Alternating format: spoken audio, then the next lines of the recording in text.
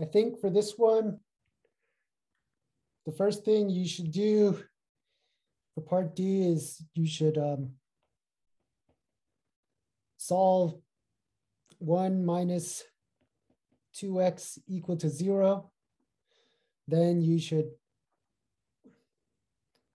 find out where 1 minus 2x is greater than 0 and 1 minus 2x is less than 0 on the interval from 0 to 1, because that's our region of integration. Then you could write the piecewise function.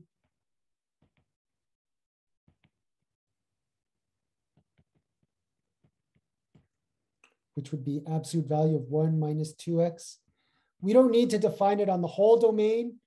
We just need to define it on this interval from 0 to 1. And then only after you've done that do you want to take your integral from 0 to 1 and you want to break it up into 2 or more pieces.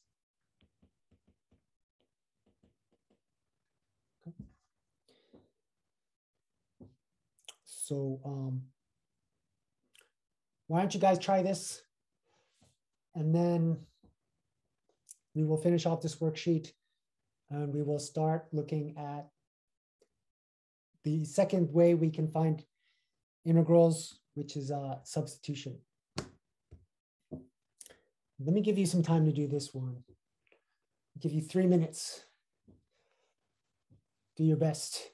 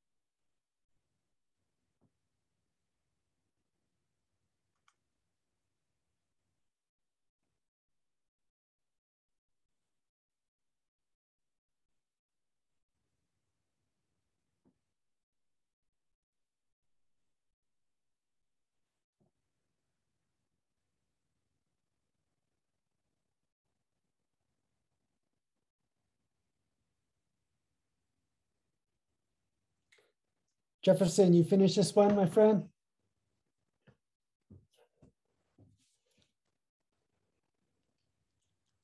Almost. If you're not done yet, I need to give more time. All right. Keep working, folks. Keep working.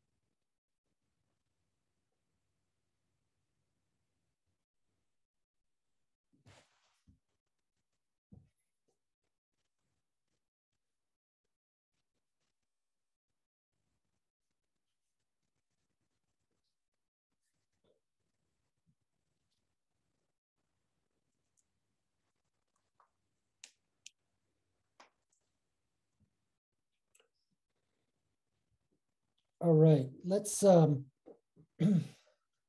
try this. So let me move this off to the side first. The first thing I need to do is I need to, let me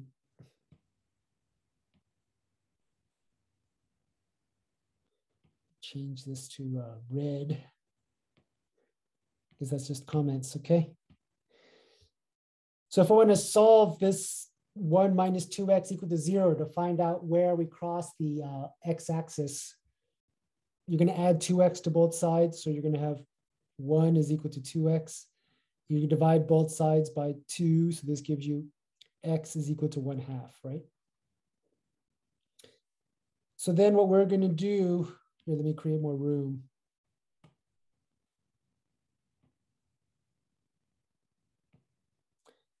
So then what we're going to do is we're going to create a little number line.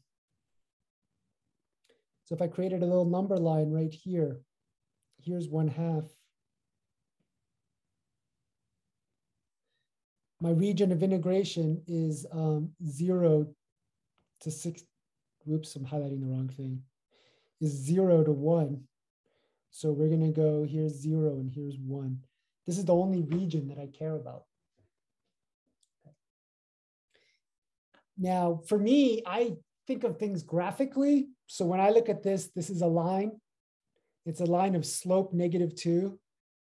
So I already kind of feel like I know that the graph is going to look something like that, right? It's a line with a negative slope that crosses at 1/2. If you need to, you could use a test point. You could plug in a 1/4. Oops. You could plug in a 1/4. And if you did that, you'd have 1 minus 2 times 1/4, that's 1 minus 1/2, that's a positive number. So it's positive over here. You could plug in a 3/4, right? 1 minus 6/4, that's a negative number. So what you find is that we find that I can tell where it's going to be greater than 0. It's going to be greater than 0 for x between 0 and 1/2. And it's going to be less than 0 for x greater than, or let's say from x going from 1/2 to 1. Okay. So when I go to write my piecewise defined function, on the parts where it's greater than 0, I leave it. So this is going to be 1 minus 2x for x between 0 and 1/2. But for the parts where it's negative, I'm going to multiply by -1. So it'll be -1 times this from 1/2 to 1. Is there any questions about how I got that piecewise defined function?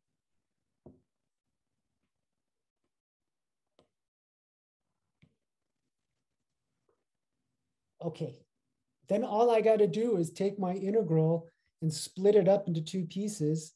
I go from 0 to 1/2, absolute value of 1 minus 2x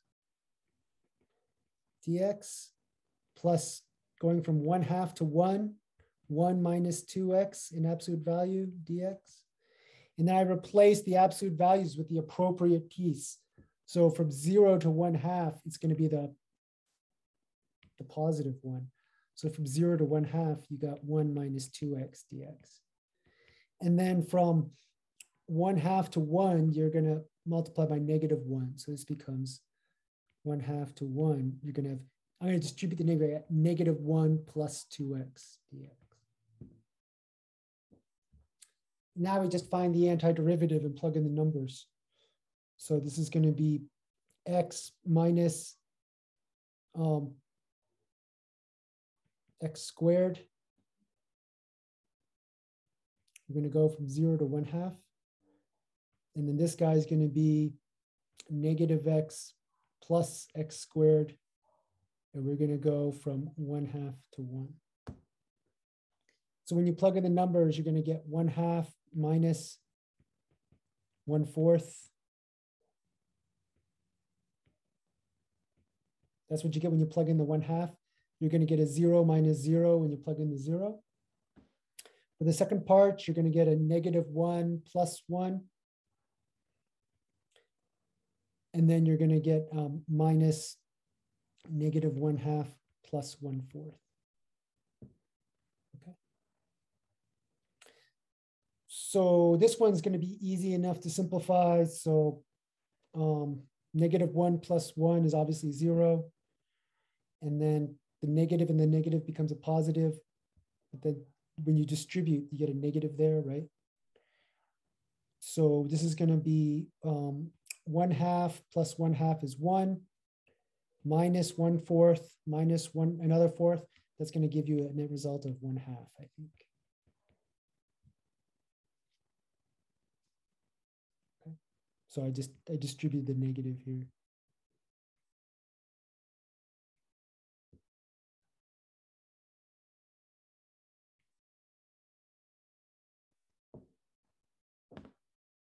Is there any questions about this? All right, cool. How do you find 0? What do you mean, Terry? I don't understand your question. How did I find this guy?